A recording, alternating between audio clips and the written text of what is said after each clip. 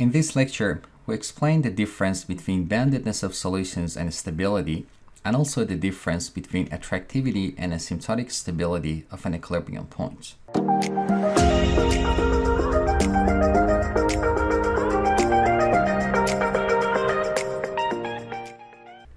It's important to understand and not confuse the stability of an equilibrium point and boundedness of solutions of a system. In fact, boundedness of solutions is neither a necessary nor a sufficient condition for stability of an equilibrium point. We defined stability in the previous lecture.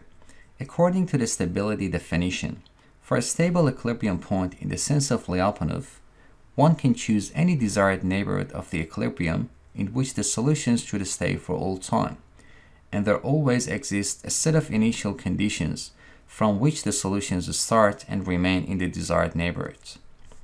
For the boundedness of solutions, the definition is slightly different. We say a system has bounded solutions if for each set of initial conditions around the equilibrium, there exists a bounded set that contains the solutions for all time.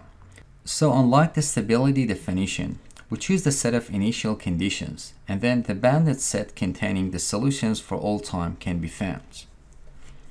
We now consider two examples in which only one of the properties of boundedness of solutions and a stability of an equilibrium point holds. In the first example, we consider the nonlinear system x dot equals minus x plus x squared. This system has two equilibrium points at 0 and 1.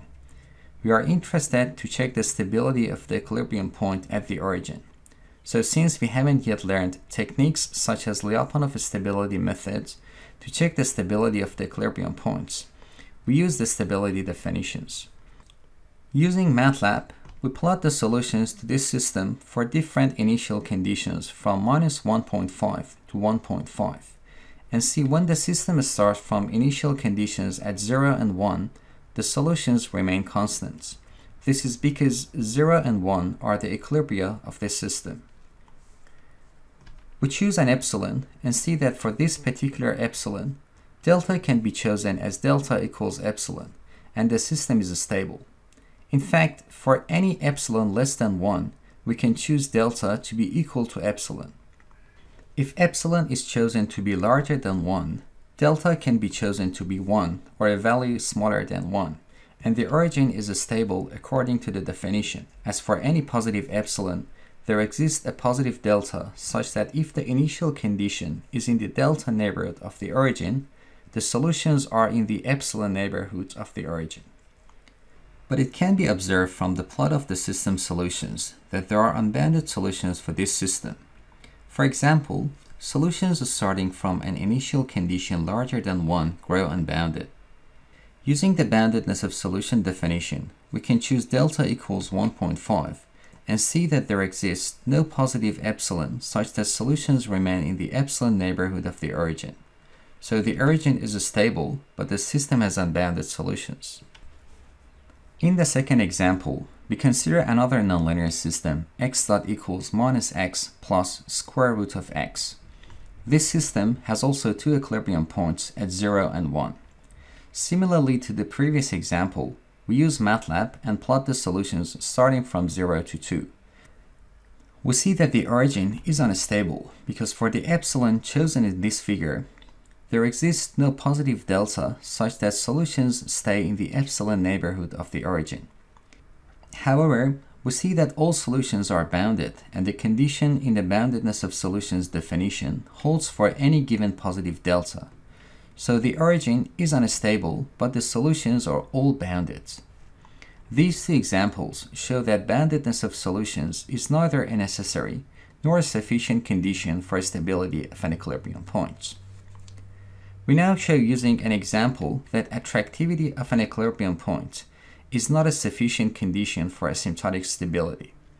There are systems for which all trajectories starting near an equilibrium converge to that equilibrium, but the equilibrium is not asymptotically stable in the sense of the definition given here. We present an example to better understand the difference between attractivity and asymptotic stability. Consider a system with two state variables in the polar coordinate system. Note that the system model and also the solutions to this system can be represented in the Cartesian coordinate system using these two equations. x1 equals r cosine of theta and x2 equals r sine of theta. We first find the equilibrium points of this system. We set r dot equals 0 and obtain that r is either 0 or 1. For the second equation, when theta dot is 0, theta over 2 is equal to k pi, where k is an integer. But since it's assumed that theta is greater than or equal to minus pi and is less than pi, theta can only be 0. Then by using x1 and x2 equations, we obtain that the equilibrium points are xe equals 0, 0 and xe equals 1 and 0. We now use MATLAB to plot some of the solutions of the system. When the system starts from the equilibrium points, we see the solutions remain at the equilibrium points. Then we set the initial condition of the system to 0.1 and 0.01 and see that the system solution, which is started close to the equilibrium at the origin, tends to the equilibrium at x1 equals 1. We then try another initial condition, x of 0 equals 0.2 and 0.01, and see again that the solution converges to the equilibrium at x1 equals 1 and not to the equilibrium at the origin. We continue with other initial conditions at x1 of 0 equals 0.4, x1 of 0 equals 0.9, and x1 of 0 equals 1.2. We see that even for an initial condition which is very close to the equilibrium at x1 equals 1, the solution initially goes away from the equilibrium and then finally goes toward and converges to the equilibrium as time increases. So the equilibrium at x1 equals 1 is unstable. The reason is that, according to the instability definition, we can choose a positive epsilon for which there exists no positive delta, such that for initial conditions starting in the delta neighborhood of the equilibrium, the solutions always stay in the epsilon neighborhood. It can be seen that solutions that start very close to x1 equals 1 leave the ball with radius epsilon.